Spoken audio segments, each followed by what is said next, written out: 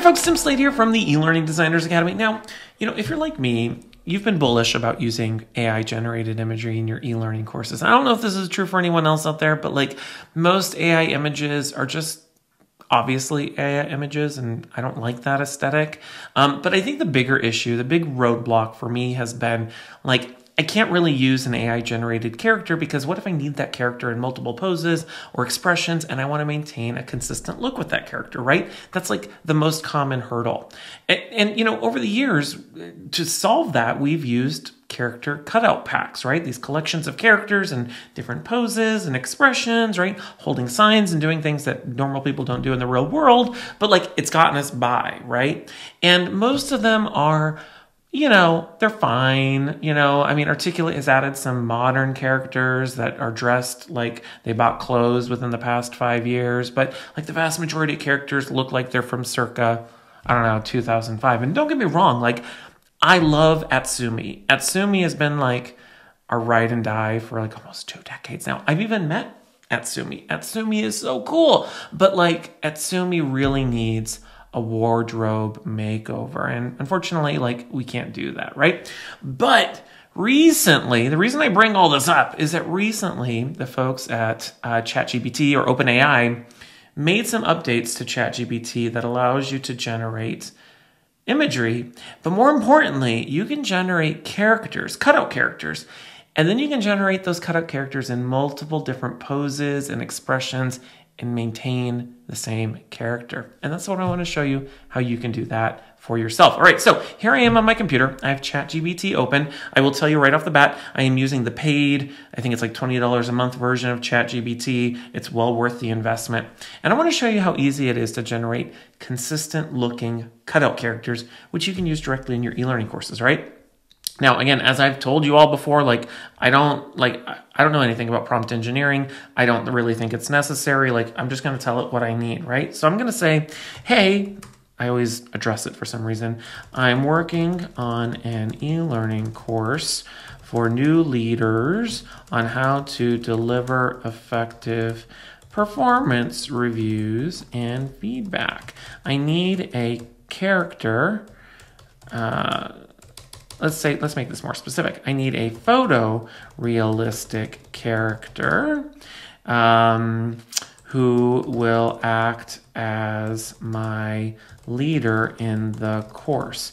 This character is a mid-30s Hispanic woman. She works at a tech company, with a business casual dress code. And as you can all see, like I can't spell for the life of me. One of the things I've learned about ChatGPT is it doesn't care about your misspellings. I've like typed in garble before and it knew what I was typing. It's really weird. Okay, so this is what I'm going to put into it. I'm creating a course. I need a cutout character for a leader, mid-30s Hispanic woman. She works at a tech company, business casual dress code. Let's hit send and see what it comes up with. Now, if any of you have ever played with this new image generation tool, it can sometimes take a few minutes. So with the magic of editing, we'll fast forward to when this is ready.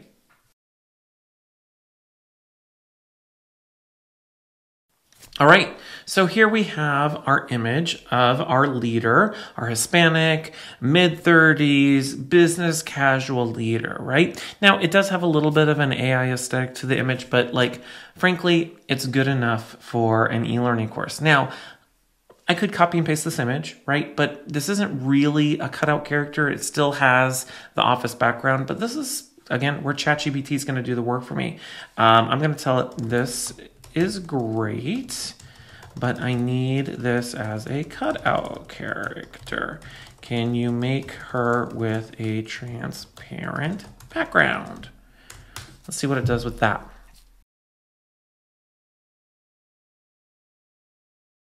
All right, now while it loads here, I just want to pause here. It's really cool what it's doing. As it's creating the image, like I said, sometimes it takes about a minute, but what I love about this is you actually kind of get to see the image come together. And I don't know if this is just an animation that they've put in there to pass the loading time, but it's really interesting to watch this weird blurry thing take shape into the final image here. So we'll give it a moment here.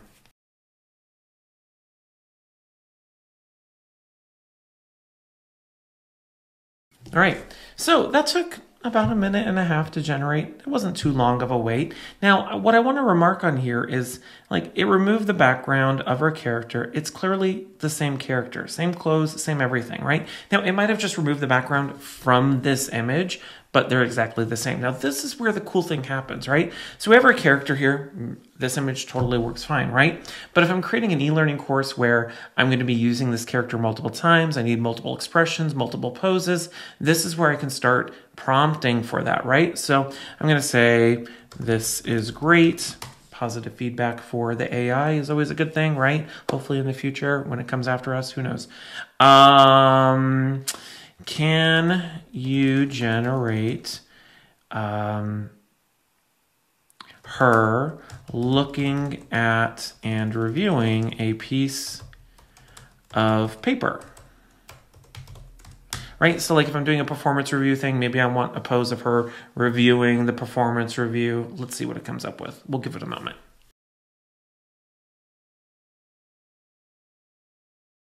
All right, so we have our image here. Now, again, I just have to remark on this. It's the same character, same clothes, same denim shirt, same blazer, same hair, right? I mean, there's some minor differences if we look really, really closely, but like I said, it's good enough. It's substantially good enough for an e-learning course. I mean, before, I remember I helped a student create cutout characters or create AI-generated images, and it had like a second neck coming out of its shoulder, right? So this is remarkably, improved, right? So let's do another one. Let's do another pose with her gesturing and explaining. Yeah, let's just do explaining. Let's see what comes up with that. Like she's going to be like, or something, right? That's my pose for explaining. You know what I mean?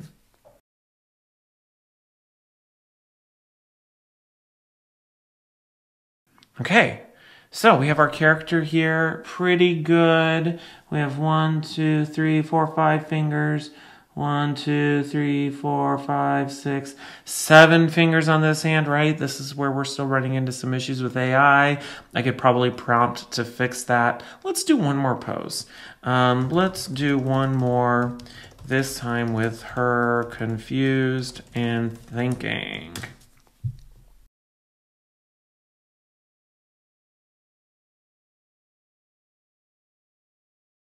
All right, so we have our character here. She's confused, she's thinking. Maybe the employee didn't respond well to the feedback. But again, we have our consistent looking character. Hands are looking a little bit more normal this time, right? I think hands are gonna be, it's gonna be a while for our AI to get the hands right. But, I think we're off to the races here. I'm not sure, did this one not come through transparent? I'll show you how I would fix that here in a moment. Now, one of the other cool things that I've discovered with AI is that, like, let's say we're doing this with a photorealistic character, right? But what if I want to do something with a different style of character, but I want it to be like her? Let's say, can we generate a version of her as a line vector character, right? Same character, but a totally different style, not photorealistic, a line vector character.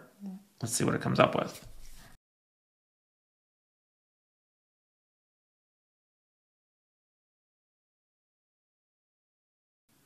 All right, so we have our character here. Now it's not perfect. You can see it still made the hand and the pants transparent, but we could fix that outside of ChatGPT. But look at that.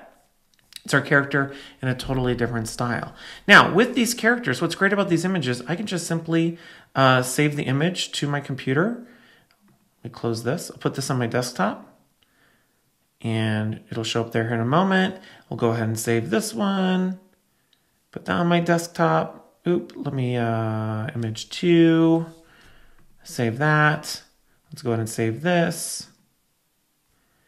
Image 3. And I'm even going, let's save this one too. What do I have? Image 1. Let's do image 1. All right, we're good.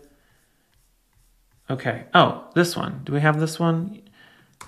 Yes, but this one does have a transparent background, it looks like. Oh, okay. It must have saved it as a transparent one. I'm not going to worry about this one here, right? So if I close this now, we have our images, and I want to point out, like, really good, high-quality images. Now, the more you zoom in, the more you're going to discover it's AI, but people aren't going to be looking at the character this close in detail, right? And of course, now if we hop over to storyline here, now I can go ahead and insert our characters. I'm just going to do a picture from file. Here I have them on my desktop, and we'll start with our smiling pose, right? And you can see here we have a transparent background. We have our cutout character. She's on my slide. Maybe I'll put her on this one. Insert picture from file. Maybe this one's going to be looking at some papers on how to deliver effective feedback. Maybe we will reflect her so she's, looking that way, so it's more like angling towards the text. And then maybe on this one we will do our final one. She's explaining some stuff with her 7 different fingers. That's totally fine. Who's paying attention to that? Maybe it can be an Easter egg in your course or something, right? But now, like, what's so cool about this is I have now generated multiple versions of our main character. It looks photorealistic. You'd have to really pay attention to notice it's AI, right? But I have multiple versions of her in multiple poses. And then, of course, if I wanted to, I could generate other characters if I'm doing a scenario or dialogue or something along those lines.